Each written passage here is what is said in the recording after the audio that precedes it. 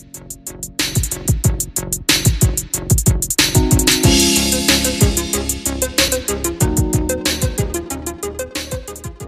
friends of Northeast Georgia, I am Will Dodd and I'm going to show you some basic moves to get started with in TinkerCad.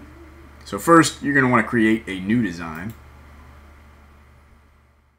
Now once your workspace loads up, you're going to see there is a lot going on in this workspace. I'm going to show you the very most important things that you need to know when you're first getting started out.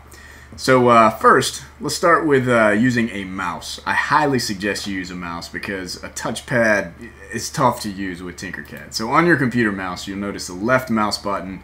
It is used in TinkerCad to select objects. So you can select anything with your left mouse button. You can also click in open space and drag a square to select multiple items. That's what the left mouse button does, used for selecting. The wheel here, you can press that wheel down and move your mouse, and you can move it up and down and left and right and actually get your work plane to move according to your mouse motion. Now I can also roll forward that wheel and zoom in, and I can roll it backwards to zoom out. At any time I can click this home view button and it snaps me right back to where I started from. Now finally, the right mouse button, you can hold that right mouse button down and move your mouse and you can see it rotates your work plane in space. So that's a good one to use when you're getting a good view of your design. I'm going to click home view again to snap back. You might have noticed this little cube rotating around. You can use this to get very specific views of your model when you're building it. So that's something good you can use as well. I'm going to go ahead and show you on the right side here, basic shapes. There are a lot of shapes to choose from. You can also find more advanced shapes here, but we're just going to take a look at the basic shapes today. So I'm going to go ahead and click a box, put it on my workspace, and you'll notice immediately a lot of new stuff pops up here.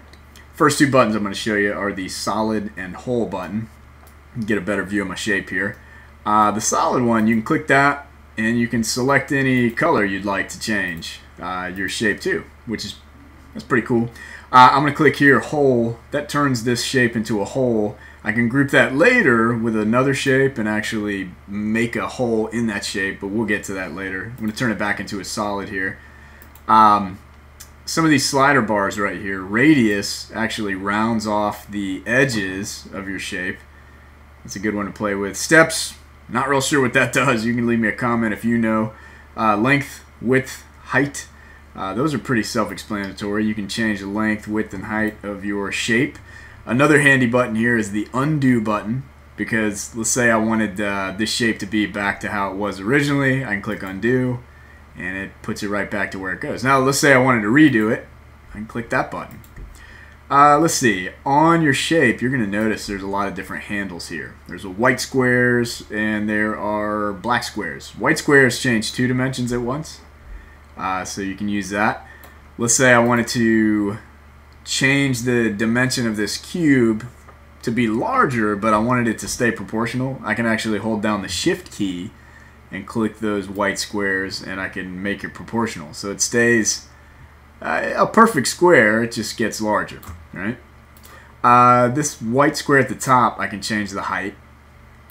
Let's see, the black squares, I can change 1 dimension at a time.